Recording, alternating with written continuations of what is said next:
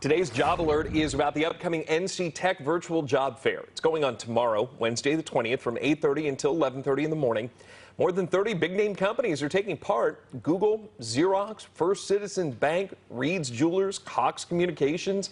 There's a long list of different positions, too. All of them have a distinct focus on technology. You do need to register in advance. So if you're looking for a job, or if you're an employer who wants to post a job, just click Job Alert at CBS17.com. It's on our news app, too.